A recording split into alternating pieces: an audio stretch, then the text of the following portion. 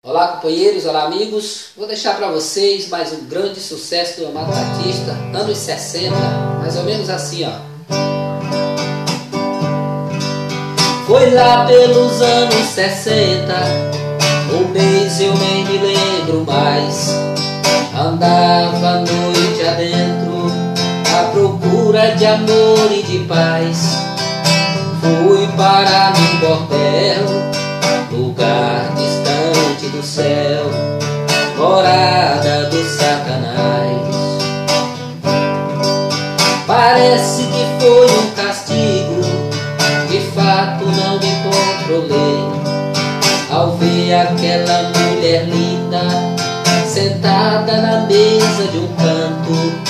Me envolvi em seus encantos, por ela me apaixonei. E por orgulho ou vaidade, eu nunca contei pra ninguém. Temia a língua do povo, temia a sociedade, e fui levando essa paixão sempre na obscuridade. Porém um dia lá cheguei pra me encontrar com ela, não vendo ela no salão, por ela procurei. Fiquei sabendo que ela estava no quarto vendendo o amor que eu neguei. Me vi completamente louco, de arma na mão, quebrando a porta do quarto, atirei sem perdão.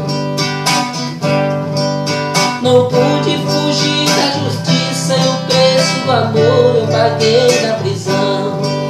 Portanto, meu prezado amigo, se acaso lhe acontecer de amar uma mulher da vida, você nunca deve esconder. Não faça jamais como eu fiz, matar uma pobre infeliz pelo amor que ela foi vender.